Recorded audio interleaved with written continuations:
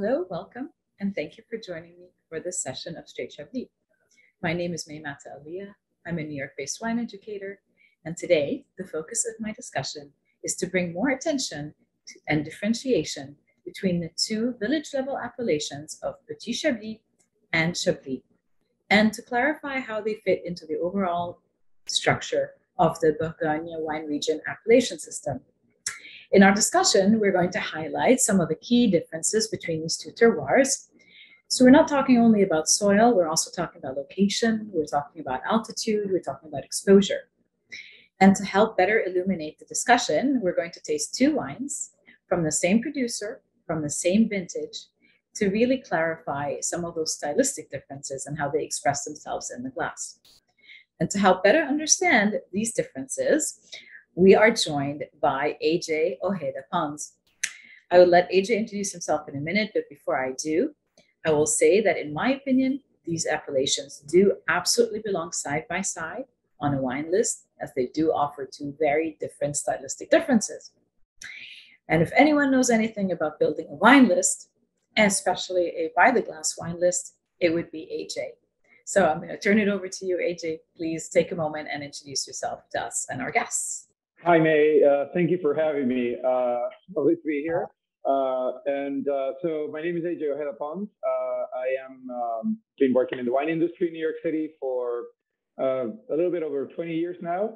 I am currently the director of operations here at the Temperance Wine Bar. So it's my wine bar where we carry over 100 wines by the glass.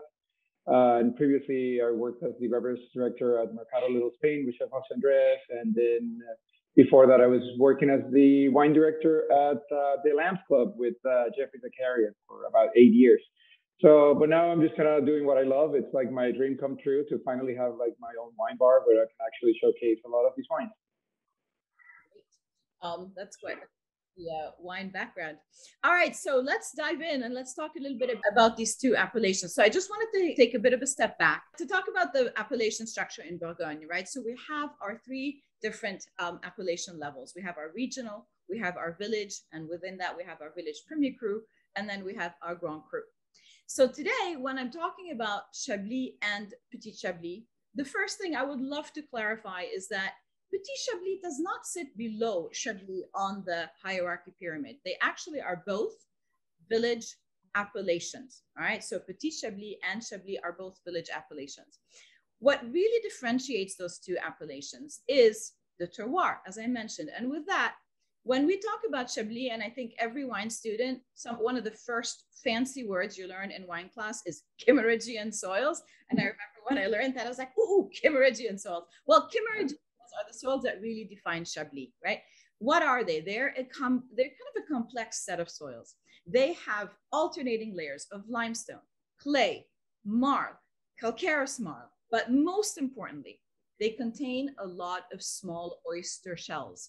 And that's what a lot of people say really defines and characterizes, oh, now I'm flubbing my word, characterizes the minerality of Chablis wines. The Chablis wine region is rather large, so you have a variety of orientations there. But generally, the Chablis wines are at sort of what we would call mid-level elevation.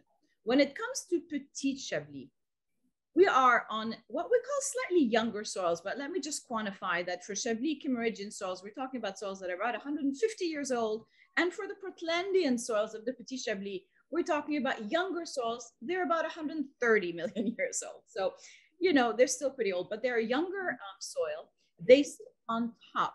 So usually when you look at the appellation of Chablis and then you see the plateaus, on the plateaus is where you have those younger soils, the Portlandian soils, and these soils do not have those fossil, that presence of fossils. It's the more limestone soil. And also because you're on these plateaus, it's generally more windswept. Oftentimes you also might have a more northern orientation. So what that all means is that the styles of the wines are really quite different. They tend to be a little bit more open, a little bit more accessible, a little bit more on the citrus notes, and it may be a little bit less on that sort of brooding minerality that you will get on the Chablis appellation. So this is kind of really giving it a broad stroke. But I find it really interesting that oftentimes people do think of Petit Chablis as lesser than, even though, as I just mentioned, they sit on the same quality level. So, AJ, I'm going to ask you this question, and this is just kind of your opinion on this because I know I have mine, but why do you think that is? Why do you think that so many people seem to think of Petit Chablis as kind of a lesser appellation than Chablis? Well, I would have to say that, I think there's a little bit of confusion about that, and it has been for quite some time. And maybe it goes back to the fact that Burgundy has always followed this model of hierarchy, where you kind of have like the village appellation, the premier cru, and the grand cru appellation. So Petit Chablis kind of always gets shadowed by the great grand crus of Chablis. But I feel like they don't get enough love because the winemaking and Burgundy is exactly the same, especially in Chablis. The winemaking is exactly the same. They just have a different style, and maybe there's another factor, which is availability. You don't see them as much in market. So, but I think it's just a matter of confusion. Maybe the word petite, people think that it's like something that's lesser, less concentration, less quality. When you think of like Chablis or Chablis Premier Cru, Chablis Grand Cru, that just means like greater. But actually, I think the wines actually offer an incredible amount of quality, just at a different level, a different style. Do you find that sometimes if you are looking for a Petit Chablis, do you have difficulty finding Petit Chablis from your suppliers? I think so. And I think perhaps it's because of the fact that many importers might not want to bring them and may want to just kind of like bring more wines that are more, I guess, appealing to the consumer or something that are better known. Maybe it's the fear that they won't be able to sell them. But yeah, so you don't see them as much. If you really dial it back to the fact that you're talking about a sense of place, right, an origin, and in the origin, you kind of just go back to the soil type. If you really kind of pinpoint that, between Cameridian and Portlandian soil, then you really should just be thinking about the origin of the place and not the quality level. In terms of production as well, Chablis is 66% of what the region is producing, whereas Petit Chablis is about 18%. So there just is a lot more Chablis than there is Petit Chablis. And I think that also correlates to the availability of these wines. So, and if, they're much more rare in a way, and you'd think that should give them a little bit more appeal, because we like things that are rare in in New York. So shall we taste some wine? Absolutely, yeah, we should.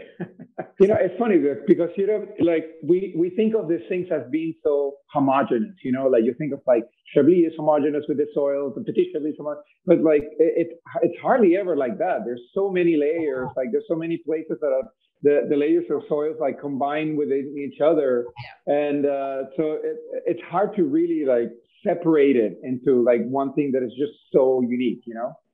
Yeah, I always say, as a wine educator, our job is to sort of give these easy handles for people to remember. But, even when we talk about the Cameridian soils of Chablis, I mean, it's not one uniform soil. You have some areas that have more clay, some that are more marl, some that have more, more of the fossil presence, some that's more exposed. So, so there's also a lot of diversity in that. So let me just show you the wines that we're tasting. So we're tasting the Christophe et Fille.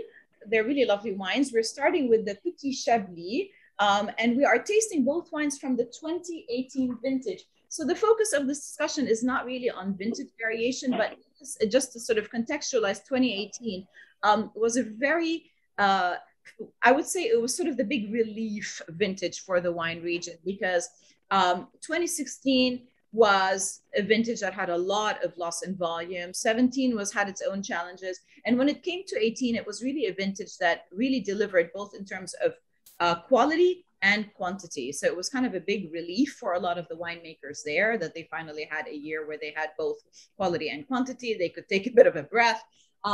So let's start by the Petit Chablis.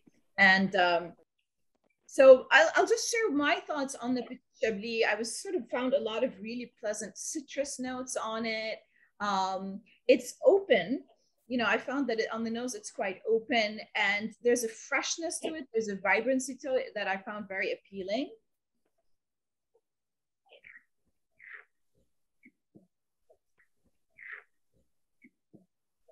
Yeah, indeed. Also, a lot of those sort of like fresh, crisp white fruits, as well as the citrus. The thing about Petit Chablis and Chablis, being both of them, they're like village appellations, right? So with Petit Chablis, you generally get more fruit, and I think that has to do with the Portlandian soils, right?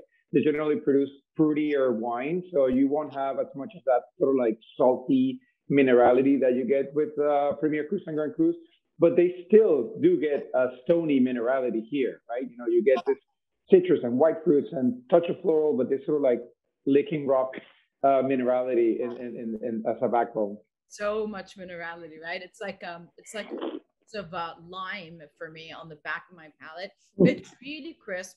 It's really fresh. It's really juicy. It doesn't have that salt, just to your point. It doesn't have this sort of like saltiness that I tend to get a lot on Chablis. But it's incredibly juicy and mouth-watering. And lovely. I mean, I think so. I want to the acid structure. You forget about this, like the acid is just so great with these wines too. Acid is fantastic, and that's what's really just my mouth is just like this gushing of saliva going on there. All right, so you know what? Maybe before we move on, food. I know you've got such a tremendous background in food. I love that you also worked at Mercado. You were at the Lampa, which was like maybe more meat centric, and then you were at Mercado was all this beautiful tapas, and now you're here, at Temperance. So what would you pair this Petit Chablis with, just kind of off the top of your head? Well, there are so many like choices that I think that can pair with this wine and with Petit Chablis in general. And I think the range is quite wide, because you could be having something like fried calamari, or you can be having a crudo with a hatch chili sauce, or something more vegetal, like a crudité platter with green goddess dressing, or a simple fish, just fancier with some gremolata or some salsa verde, and even just a chicken with like some lemon zest and herbs. So I think there's a wide range of dishes that you can actually pair with a wine like this. All right, let's taste the Chablis now, because I've been talking about the Petit Chablis, and I love it. And I think, again, my case is always like, I think it's a great by the glass wine. And I think you kind of gave us a lot of ideas why that may hold true. But let's taste it against the Chablis. So this, again, is the same producer, Sir Christophe Effy, same vintage, but this is from Chablis, and it's a Vieille Vigne. So just to also give a little bit of context, the first wine, the vineyards were, I think the vines were about 15 years old. Now we're talking about old vines, so Vieille Vigne meaning old vine. And here the vines are about 60 years old plus. So you expect a little bit more intensity from wines that are coming from older vineyards. And that's also why they oftentimes will go through the trouble of letting you know that on the front label. So to me, on the nose, there's already a big distinction between the two. I mean, whereas I sort of feel like the Petit Chablis comes at me, this one is forcing me in. It's really making me have to work a little bit harder to extract some of the aromas. I'm not getting the same kind of citrus, exuberant citrus that's popping out at me with those kind of like stone fruit and white flowers. What do you think of the nose difference here, AJ? I feel like the fruit here is a little riper. Maybe there's a touch more of yellow fruit here, like white peach or ripe peach, but very fresh. And also the character of like white fruit. When I think of like green apple, I think this is more kind of like golden, delicious apple, perhaps. Yeah. I also tend to think a lot in terms of apples when it comes to Chablis. And I was like, the first one was sort of a very crunchy Granny Smith for me. And this is definitely more on the golden delicious. There is more ripeness on this wine. There's more concentration and intensity on this wine. There's a more sort of a saline finish for me. But it's quite a big wine in the sense of its concentration. It's not a big voluminous wine, but there's a lot of concentration going on in this wine, I think. Yeah, I mean, I think this is actually what like actually can show you how the transition between Portlandian and Kimmeridgian soil can be seen, right? Because like this is it's different exposure, different altitude, different yeah. So like you can actually see how the Chardonnay can change in character from being in this sort of like plateau going to this sort of like more southern exposure areas Yeah. Mm-hmm. that are more Kimmeridgian laced. You know, one we talk a lot about Chardonnay being a grape variety that is a mirror of its terroir, and oftentimes that mirror is obliterated by a lot of winemaking, I find. But what I've always loved about Chablis is it's an area where you really get to hone in on Chardonnay in its purity without the heavy hand of winemaking. It doesn't mean there's not winemaking. There's always winemaking, right? I mean, whenever you're making wine, there's some level of winemaking and decisions that go into it. But this isn't an area where you've got all the oak and all this other stuff that's kind of covering. So you're really getting the purity of this expression of the grape in these two very different terroirs. So, you know, the Petit Chablis sort of, it's more open. It's a little bit more forward, beautiful acidity. You know, and to me, structurally, that acidity is really what's kind of defining that wine. When it comes to Chablis, it is richer. You're getting, you know, you're slightly lower elevation. You do feel more intensity. You do feel more ripeness. As you said, I love your analogy, sort of going from a greener apple to more golden, delicious, more golden fruit. It's a big wine. I mean, this is a wine that I also would keep for a few years. You know, I mean, we oftentimes kind of talk about these wines as, you know, drink young, drink now. But I do, to my mind, especially the Chablis, it could wait a few years. Do you have any thoughts on that actually? Yeah, no, of course. I mean, obviously, with this amount of acid, the acid can definitely carry this wine through for a couple more years, for a few years actually. And I think also that helps it. I think of like when I think of like comparing these wines to, let's say, the ones from the Côte d'Or, which kind of have that excess puppy fat, right? You know, that with all that richness, right? With this wines a little bit leaner, so like I feel like they can actually go further on a straight line. Yeah. Yeah, there's that linearity of the acidity in Chablis that is always kind of beautiful. There's a tension to the wines. I always kind of come back to the same word tension when I'm talking about Chablis, because there's even in riper years, that acidity is always there and it always anchors the wines. Okay, food thoughts on this wine. You know, I was going to ask you that question. So we talked about a lot of potential for the Petit Chablis. So what would you do with this wine? So with this wine, I probably would go for a little bit of like heftier dishes, right? And you can still actually pair it with oysters and crudos and raw dishes for sure. Definitely, there's that character over there. They will not overpower. The wines would actually like complement each other. But I think I want to see more fried food, like more strong flavors, like more savory herbs. And I also even veal and duck. It's crazy how, you know, you may think that it's only available for red wines, but it's actually like with a Chablis like that, you're just having like a pan-seared duck with butter and thyme, like would pair so nicely with it too. You know, it would just cut through the fat, and it would pair very, very well. Same thing with like schnitzel. I mean, have you ever had schnitzel and Chablis? That's such a great pairing, right? You get that breaded, fried cutlet with the lemon, and it's just such an incredible pairing with Chablis. I love that idea, the schnitzel. See, what I really like is, you know, I feel like, you know, yes, oysters. I mean, we love oysters, but I don't know about you. I'm not sitting at home like shucking oysters every night, you know. But I am more likely to have fish, or I am more likely to have, you know, some chicken. I am more likely to have some schnitzel actually, or pan veal. So those are dishes that I'm more likely to have at home. And yeah, I think those, you know, and I wish I was having oysters every night, but that's not my reality. Well, this was great. Thank you so much. So any final parting thoughts for us? You want to just can you just remind us of the name of your fab? So are you in your bar right now? Is that what I'm seeing behind you? Yeah, yes, I am right behind me. So with this, I feel like I'm in a box of the 1980s, 1970s, the old New York. So my wine bar is called Temperance. Temperance is on 40 Carmine Street here in the West Village. And yeah, final thoughts. I said, like don't.